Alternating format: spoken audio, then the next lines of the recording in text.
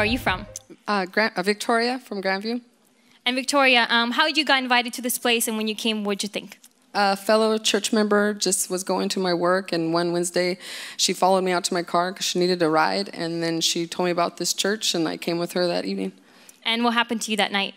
I fell in love with this church. It was awesome. I felt the Holy Spirit as soon as I came here, and I've been coming ever since.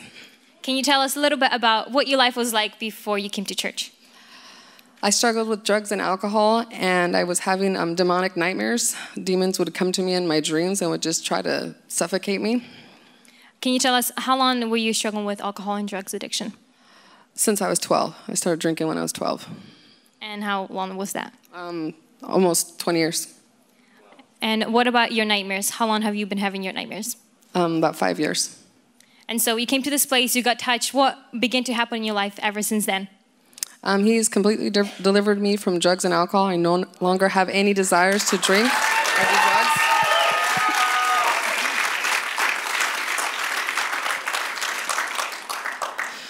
And I no longer have any nightmares at all. I sleep peacefully. And actually, I think it was like the first or second Wednesday I came here, I slept like I was sleeping on a cloud. This place like just has filled with the Holy Spirit that it just brings peace to me. And I sleep awesome after coming here.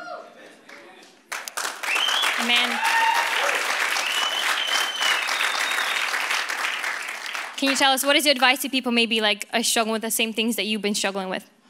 To not give up hope. There's nothing that Jesus can't help us overcome, that I am living proof that he is alive, that he answers prayers, and that he will help us overcome things, and just don't give up and just keep praying and just trust him, because he has answered my prayers many times. Amen. And so what is your goals and dreams now as a follower of Christ? I would like to start my own home group, and also to raise my children to be women on fire for Christ, and just to bring my family and friends to know Jesus like I do.